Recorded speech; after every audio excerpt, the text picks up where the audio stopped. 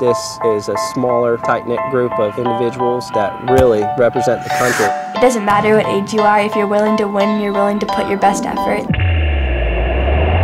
It's not how hard you get hit.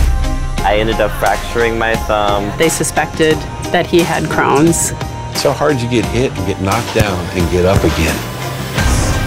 We don't take days off. That's right, strength, no weakness. Sky's kind of the limit. Get ready, because today we're taking a look at some of our future prodigies and pros. From finding gaps to hitting bombs. Gear up, because this is no days off.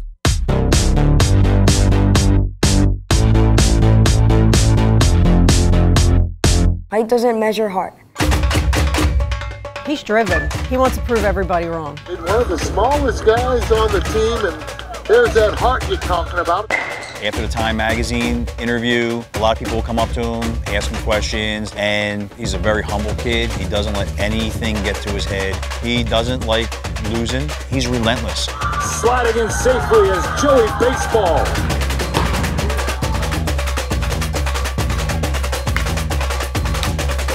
My name is Joey, I am 11 and I play baseball.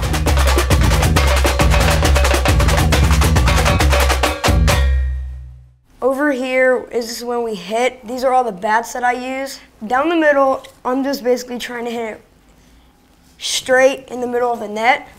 So it's a line drive up the middle. So I'll just, then I'll move it inside. I'll stand in the same spot and I'll try to hit it on this side. I work 7 days a week, and I train my hardest for that time. We're going to All-Pro right now. Sometimes we go to Philly. It's 30 minutes away, depending on which day it is and who he's going to see. I wasn't a baseball player, but I tried to help him with the basic stuff. Then when it was out of my league, that's when I got him the trainers. You ready? Go. Palms in. Thumbs up. Right back where the ball came from. 2 more, Joey. Good day, good day. That'll better. His competitiveness. Joey hates losing. I think there's an importance to that. Yeah, I get motivated by losing, and just gotta work off of your mistakes. All the way through, flat to it. Good. I run a program called Brain and Barrel Hitting, and I've been working with Joey that was nice, for two years. Because I got a lot of pro guys, a lot of D1 guys, and then I got this kid, he's 70 pounds, who I really don't have to slow down with at all. Mentally, he's there, he knows what he needs to work on. Yeah, 2. So that was exactly right. He can basically do everything. There's really not much he can't do. I'd say hard work, definitely talent. I'd say a little bit of everything though. Does have good work ethic. Being able to do this, all the time before he throws is going to help him stay on the field, keep him healthy. Not a lot of kids at his age are doing arm care, so he's definitely ahead of the game. Trying to keep those legs still as much as you can. We go an hour, hour and a half, but then he actually extends his workouts almost every other time. My running coach, Brandon Bing, he played for the Giants, won Super Bowl with them. I'm going to change it to a mini hurdle drill, which is more so for his turnover. So he has to have balance. He's trying to get a rhythm down because that's all running is. Even though he won't be running like this in the game, it'll help him get faster and stronger. He can be as fast as possible. If he doesn't have snap in his arms and getting that knee back down, I call it lazy. It's important for his hip flexors to be able to push off laterally in his 60. So I'm watching his arm swing. I'm watching where his first step is. Better. He's got good command. He's a really good competitor. Throws a lot of strikes. Why we're throwing a football is be able to work on his front arm when he's throwing. So it's very similar to throwing a baseball. Being able to keep that front arm up. He just uses his body very well.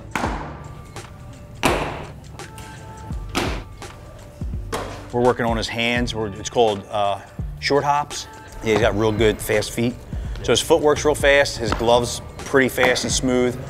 And a boy. For his age, he's absolutely more mature than most of the other guys. Once that maturation process starts physically and he puts some weight on, that's where he's really gonna start to separate himself, if he hasn't already. A big thing for Joey, partly because of his size, he's playing against really skilled guys and really polished guys who also happen to be double his size and weight.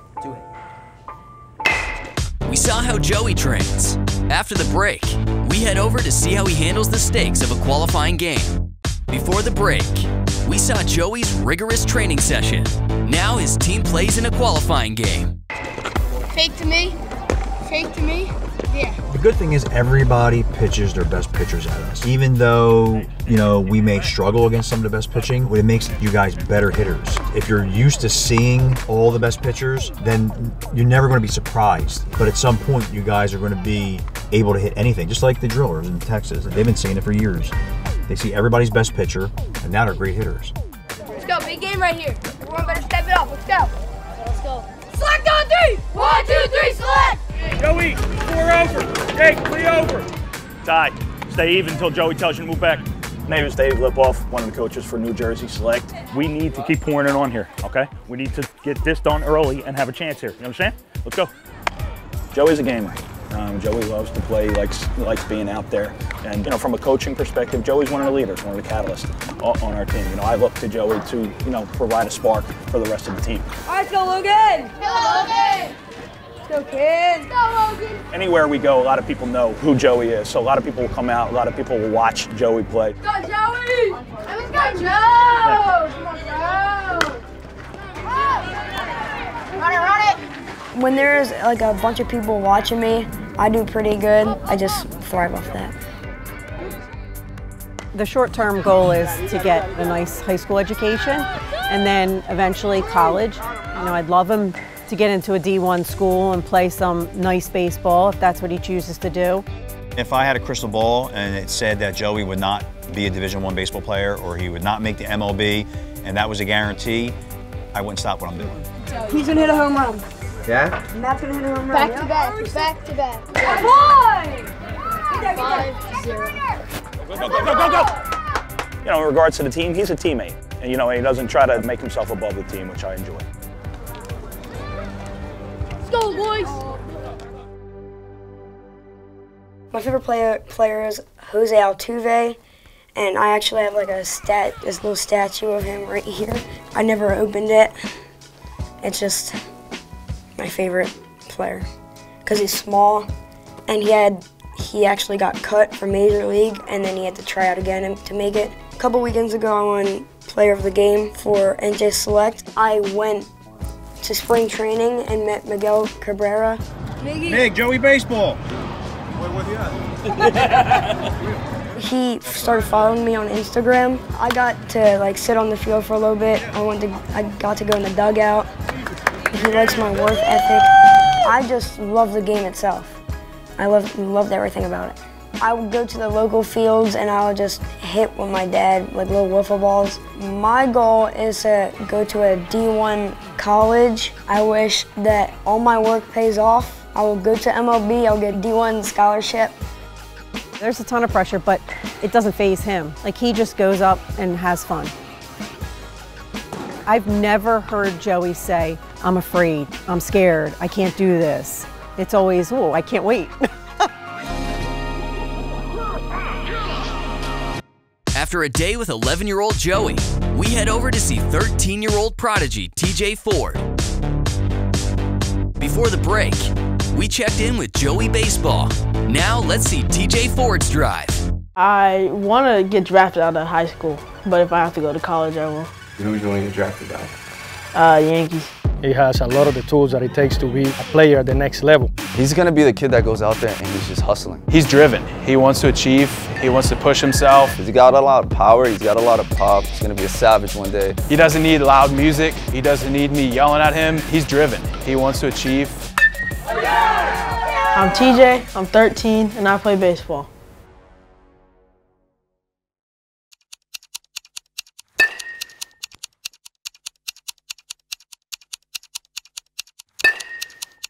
Tell me again a bit about that season. That was the most fun season I've ever had. That's much better. One more. I hit a home run that season, the first one that I had over the fence. I had a couple triples, a couple doubles. And what was your average that season? 871. When I turned 8 is when I was starting to hit a lot. You want to start lefty or righty? I've met TJ through Instagram, believe it or not. Ever since then, we've kind of just clicked. I started switch hitting when I was 7. We were just like experimenting on which side I was better on. I realized I was good on both sides, so then we just started switch hitting. TJ's raw. He has an ability to go on the field and just make his presence known. It's a more technical sport. I feel like if you can play baseball, you can play any sport. Try to crunch it, feel it, and then from there, pull it shoulder to shoulder. We got a long way to go, but I'm happy with the person that he's becoming on and off the field. 5 yards. Fast you can go. Go. Push, push, push.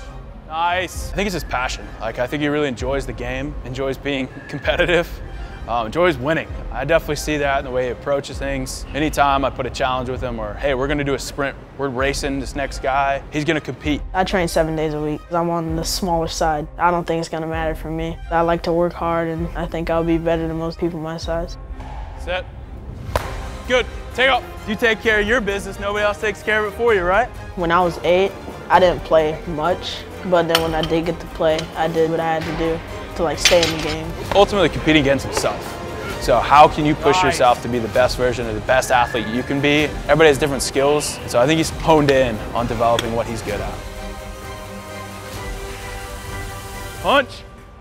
Nice. Let's go, TJ. Just hitting PRs today, baby. PRs today, all day.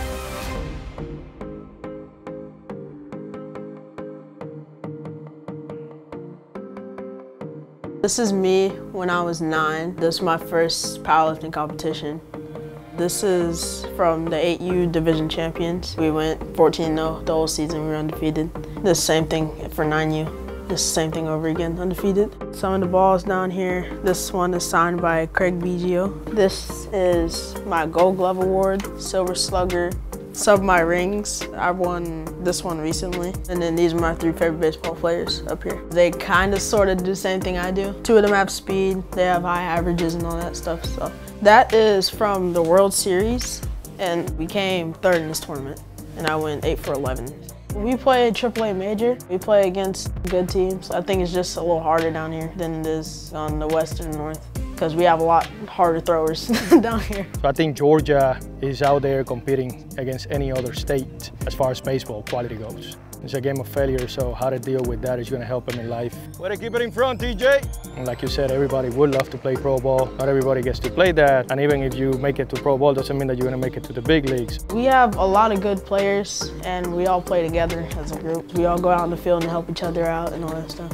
TJ's always working. TJ's a breath of fresh air. He's always out there, always wanting to learn, asking questions. If he does something wrong, he wants to know what he did wrong and how to fix it. Whether it's hitting, fielding, throwing, he's always want to get better. So it's always good to see a kid that has that willingness to improve.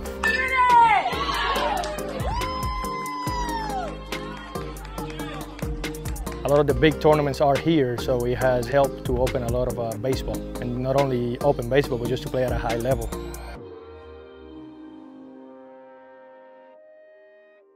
The long term is normally the hardest for someone who's trying to be successful today. And that one feature with him showing patience, I don't know too many kids that can hold emotions in when they're not feeling something happen. And he does a really good job of that. In a game where you need the patience, in 2 years, 3 years, that kid is gonna have something special. I'm really excited to see what's gonna be his future in baseball, but definitely we hope for him to achieve as much as he can because he has the talent to do so.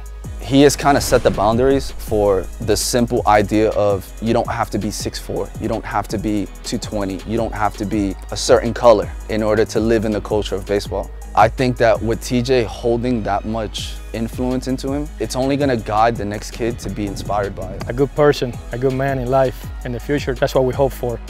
At least I do as a coach, that's what we try to emphasize on. I just think baseball is more of a life sport. There's not a lot of people that can handle this much failure and still smile throughout a game. It's the same thing on and off the field. Bad days, good days, we just hit a play. After an incredible day with batting average legend TJ Ford, it's time to head down to Texas and meet Tanner Carson. We've seen how Joey and TJ grind. Now it's time to see what 13-year-old Tanner Carson has got. I'd really hope to get drafted, make it to the MLB, and then hopefully future Hall of Famer. He's got all the talent, and I know he's got all the work. He wants to take this all the way to the big leagues. Tanner's work ethic is second to none. He's great at fielding, hitting, pitching. To have the determination, the will to get better at something he wants to do for the rest of his life. The kid lives and breathes baseball. My name is Tanner. I'm 13 years old, and I play baseball.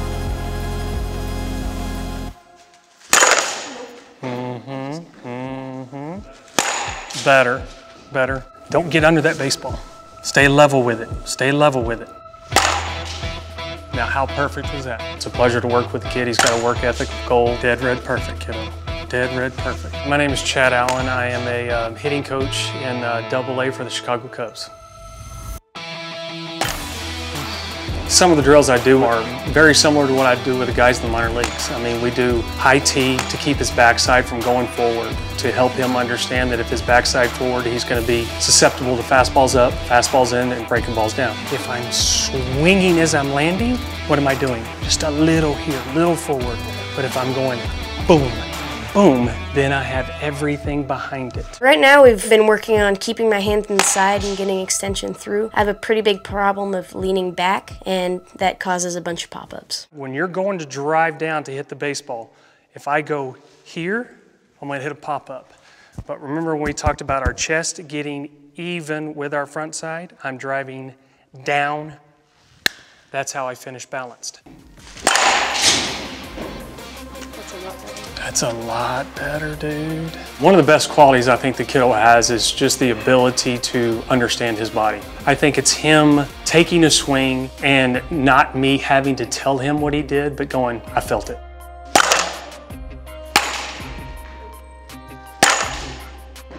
That's a huge quality for a kid at his age to understand is, I felt it, now go make a correction. That's tough in the minor leagues, even in the big leagues, but the great ones can do that.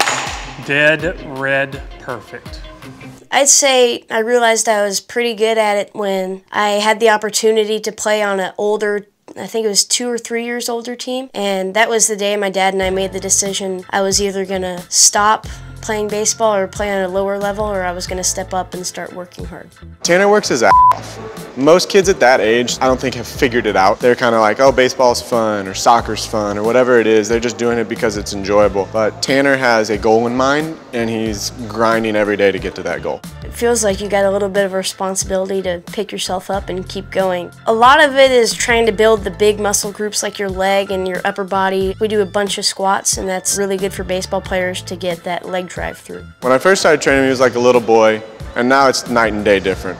For example, that little kettlebell he was carrying overhead today, when we first started squatting, that's what he would use, and it was everything he could do to maintain proper form, proper mechanics, and even just the strength in general. So we've transitioned from very, very foundational basics all the way to high-end performance training. He's just so locked in on his goal, and I think he understands because we've had the opportunity to talk to major league ball players, major league coaches, minor league players, minor league coaches, that he understands that it's so hard to get to where you want to go. From 8, it was a transition from the worst kid on the team to 9 to, all right, you got something, to 10.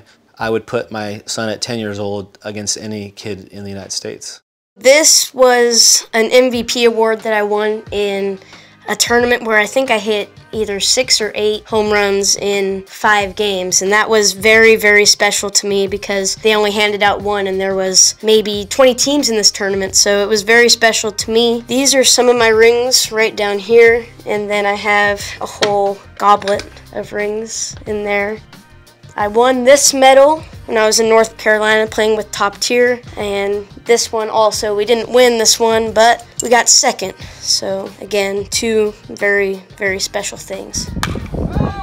These other 2 giant trophies. This was in Kansas City, and I'm pretty proud of that because that was a very hard tournament and it was a well-organized one. I love this. A couple of my bobbleheads, don't worry, Josh Hamilton is not actually missing 2 arms and his bat in real life. It's just something I got when I was 3 and I didn't know what to do with it. I won this one last tournament. It's really heavy though, it's a Nakona glove. They're still the only glove that's still made in the USA. Really good gloves. They last forever. I really like Rawlings. I think they have a really good glove. I think that their gloves break in pretty fast and they last a long time. The way that I normally break in my gloves is I'll hit it with the hammer and you just beat it until it gets pretty loose, and then you can form it, and then you keep on doing that process over, and then you play catch with it. So the lean back happened after contact, right? Mm-hmm. I hope that Tanner goes as far as he wants. He works his face off. The thing about it is people talk about like, he does so much baseball, he does so much baseball. Aren't you worried about it? I'm not, because I'm gonna tell you right now that baseball teaches about life. It's not about a sport. You're gonna get knocked down in life, you're gonna get people who tell you you're not good enough, you're gonna fail.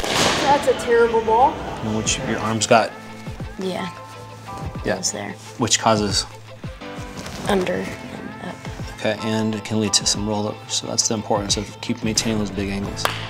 When you're going to hit, you can't be strong, because I can move your wrist and I can control you by applying pressure with just 2 fingers and hurting you. All right. So if you want to be in a strong position, you have to maintain that angle that you started in. The sport of baseball will teach you how to keep pushing through, keep working hard. There we go. I think no days off means kind of what it sounds like. I'd say you work your butt off, do everything you can, and you don't really get a rest. You keep going, no days off. Where do you see him going? As far as he wants.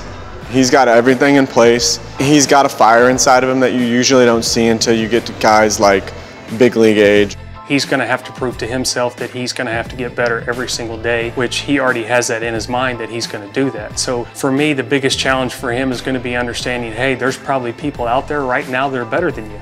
But guess what? That doesn't mean you can't get better than them. I'm really most proud of Tanner that he's a good person. I think at the end of the day, that's all you can really hope for as a dad. Your job is to teach them how to be a good person, how to be a good citizen, how to be a good man. I think all my children have done a great job of that, and I'm most proud that they are good people. Left shoulder square to the pitcher. There you go, good. That's perfect, perfect.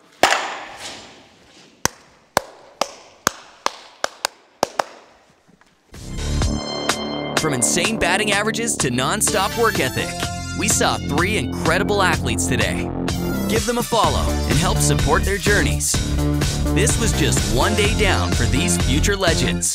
They'll be back on the field and in the gym tomorrow, because when you want to be the best, there are no days off.